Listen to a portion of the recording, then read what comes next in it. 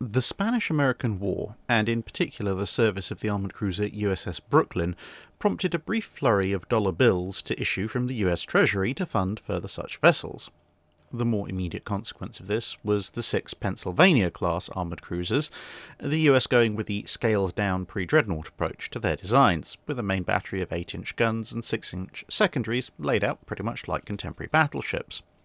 However, other nations were building a wide variety of powerful armoured cruisers for their own purposes, and the US Navy wanted to keep up as long as the money kept on coming. But already Congress was beginning to put the brakes on. The US designers knew they wouldn't get away with anything larger, and anything smaller would of course be a retrograde step. So they aimed to try and achieve a more powerful ship on roughly the same displacement as the preceding ships, something that was locked in when Congress capped future armoured cruisers at 14,500 tons.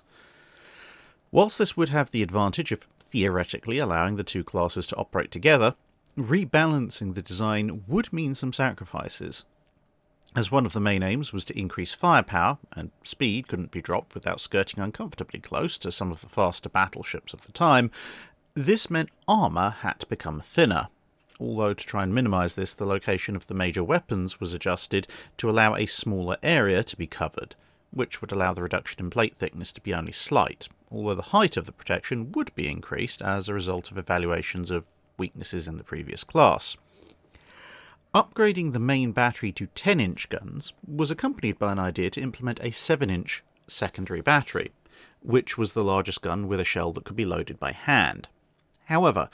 the weight demands of this needed too much armour to be dropped, and the ships would end up being built with a main battery of 4 10-inch guns in a pair of twin turrets, one fore, one aft, and a secondary battery of 16 single 6-inch guns in a mixture of casement and gallery mounts, 8 per side. A tertiary battery of no less than 22 single 3-inch guns across 2 decks, with some set up for turning into land-based artillery, was complemented by 3-pounder and 1-pounder guns along with 30 caliber machine guns. Finally, 4 submerged torpedo tubes, 1 in each direction, completed the armament.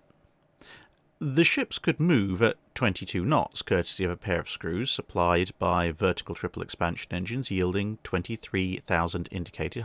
horsepower, somewhat more than the previous class on account of the slightly greater weight and wider hull that therefore necessitated a bit more power for the same speed. Armour was a mix of new Krupp-style steel in the thickest portions and older formulas used in thinner areas.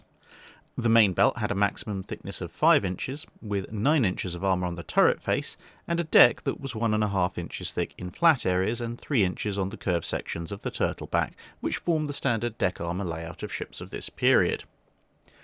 4 ships would be built: Tennessee, Washington, North Carolina, and Montana, the latter being the last time that that particular state would successfully get a ship named after it during the age of steam and steel. Although only armoured cruisers, their size, power, and overall the low number of capital ships in the US Navy meant that they, like the Pennsylvanias, would receive state names, at least for now.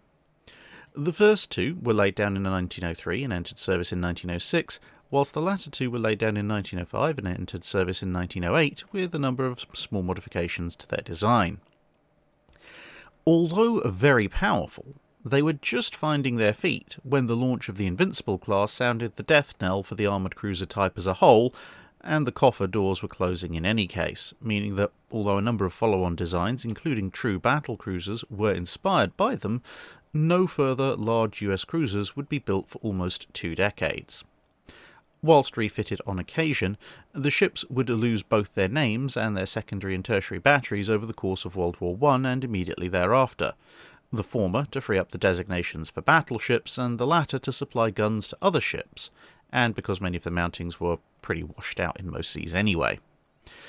Although the armoured cruiser was generally held to be pretty dead by the end of World War I, the US Navy lacked any recently built cruisers, and so the Tennessee class was retained. Once the Washington Naval Treaty was signed, despite their age, it was felt that their legacy displacement, which was almost 50% greater than anything that could now be built,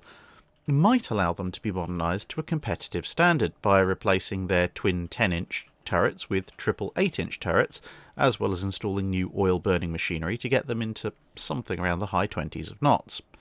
However, all the other additional costs, such as anti-aircraft guns, a torpedo defence system, etc., added up to almost as much, or potentially even more, than a brand new Pensacola or Northampton-class cruiser, which would be faster and far more heavily armed, even if the older ship would, in theory, have thicker armour. As a result, the 3 surviving ships, now named Seattle, Charlotte and Missoula, were gradually phased out of service and scrapped during the 1920s.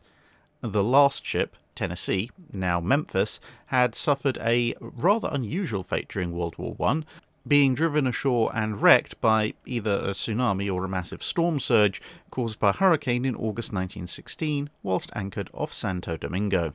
That's it for this video. Thanks for watching. If you have a comment or suggestion for a ship to review, let us know in the comments below.